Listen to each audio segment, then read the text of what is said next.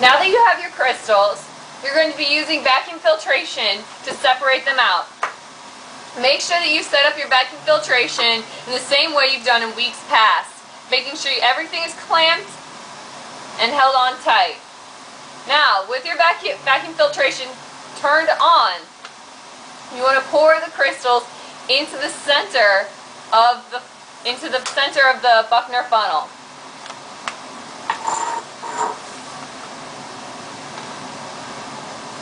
Once you have complete transfer, you will be using cool DI water to wash the crystals.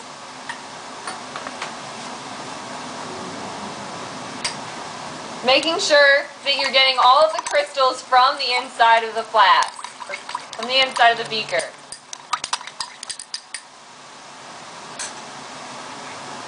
Now you want to, before you pour the cool DI water with the remaining crystals, you need to turn off the filter, the vacuum, turn off the vacuum, and then pour the cool DI water again into the center of the Buchner funnel.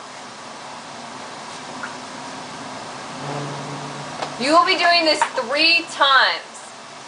Once you have poured the cool DI water into the Buchner funnel, you will then swirl the crystals around in the DI water and then turn on the vacuum.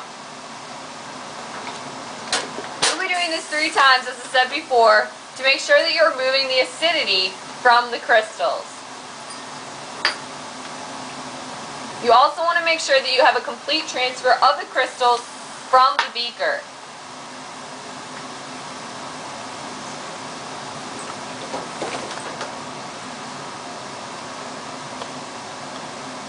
After you've done it 3 times, you'll then be testing the crystals with litmus paper to make sure that the pH is near neutral, about 5 or 6. Then, you will wash your crystals once using 5 milliliters of ice-cold methanol that you've been cooling since the beginning. To check whether or not the pH of your wash water is near neutral, pH 5 or 6, take a pipette and get some of your wash water out and test it with a bit of the litmus paper. As you can see, the litmus paper shows that the pH is near neutral. Thus we can continue and wash your product with the ice-cold methanol that you've been drying or cooling since the beginning. Now make sure that you turn off your vacuum, pour the methanol, ice-cold methanol, into the Buchner funnel, and use your glass rod to crush up the bigger particles into smaller particles, making sure that everything is washed.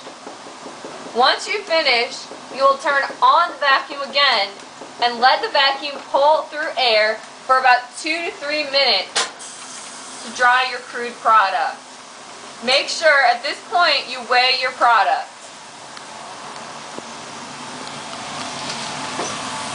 Once you have removed your crude product, you'll be recrystallizing it in hot methanol. The amount of methanol you use will be dependent upon how many crystals you have gotten to this point. So here we've weighed our crude product out. Now you'll be doing a recrystallization in hot methanol. How much methanol you need to dissolve your product depends on the amount of product you have.